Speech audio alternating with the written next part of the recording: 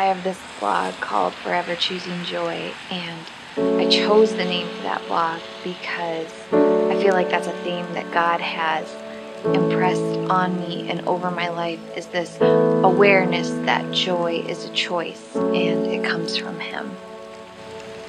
Because our circumstances can shift and change and evolve, but He is steady, and our happiness and our sorrow are two emotions that can find an anchor within that steadiness.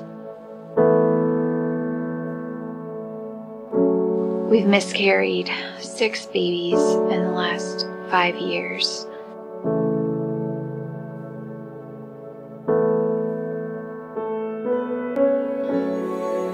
We lost twins before we had our son Judah, and I just sort of thought it was this fluke thing, especially when we had our son and then our daughter Eleanor so close together without a problem.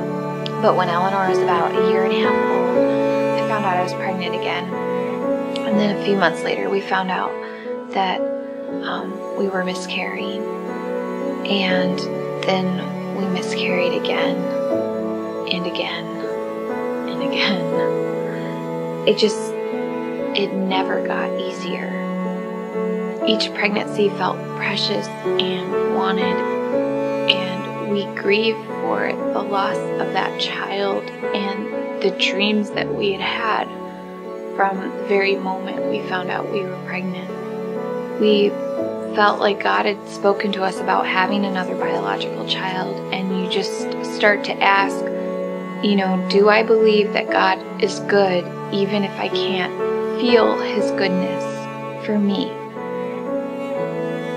But I felt like, again, my heart was tied to His steady joy, and we continued to make the choice to trust in His faithfulness.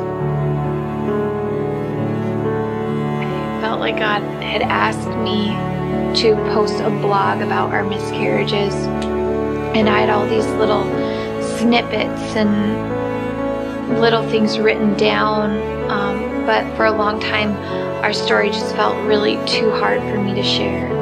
But finally in October of 2015, I had a long flight out to meet my husband, and I just spent the whole flight just writing.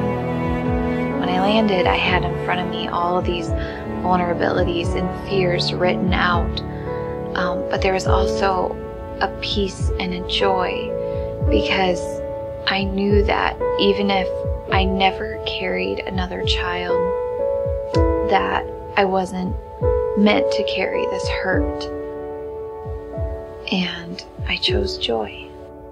So what happened after you wrote the blog?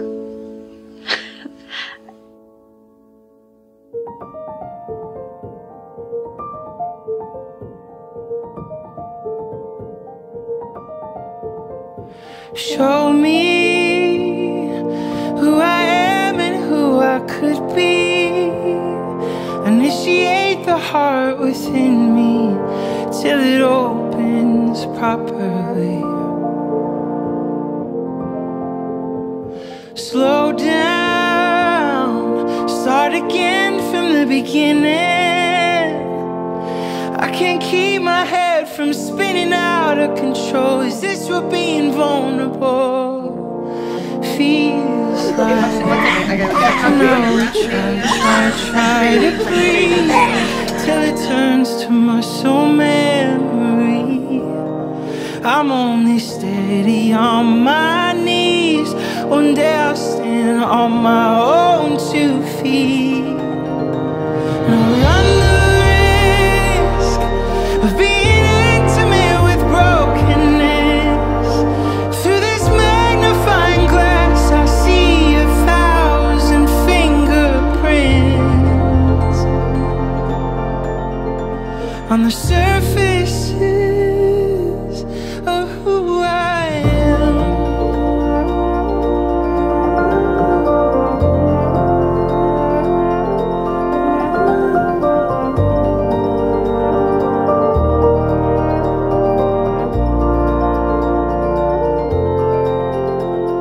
Show me where to find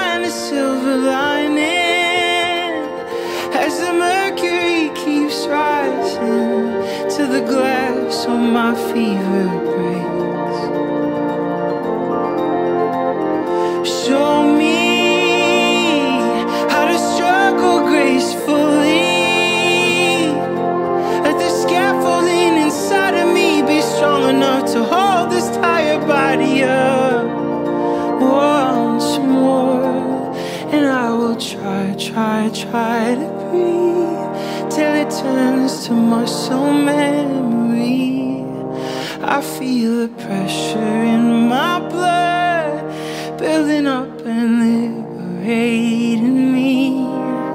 So I will try to breathe till it turns to muscle memory. I'm only steady on my knees, but one day I'll stand on my own 2 feet. And I'll run the risk of being intimate with brokenness. Through this magnifying glass I see 1,000 fingerprints. The risk of being intimate with my brokenness. I was given a gift of hope and 1,000 fingerprints. On the surface of who I